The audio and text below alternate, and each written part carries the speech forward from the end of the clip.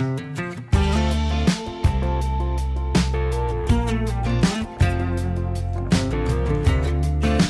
think I already touched on Symptoms, and for some reason that one really just, you know, hits true in my heart. And that was a really late night for us. I think we were here till about 3 a.m. We recorded the song faster than it actually is, and then used a tape machine to slow it down and kind of stretch these sounds out. And it sounds like you're on the moon, right?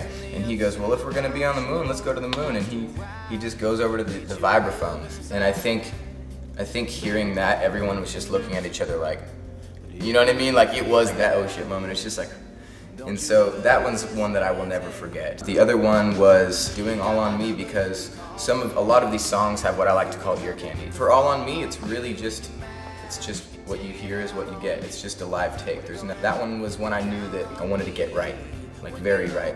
And at first I was like, is this right? Is it live? Do we need to make it bigger? Do we need to make it, you know, crazier? And Jay said, you've been singing this song for however long now. It's a muscle thing for you, you know? It's one of my favorite songs on the record. Put it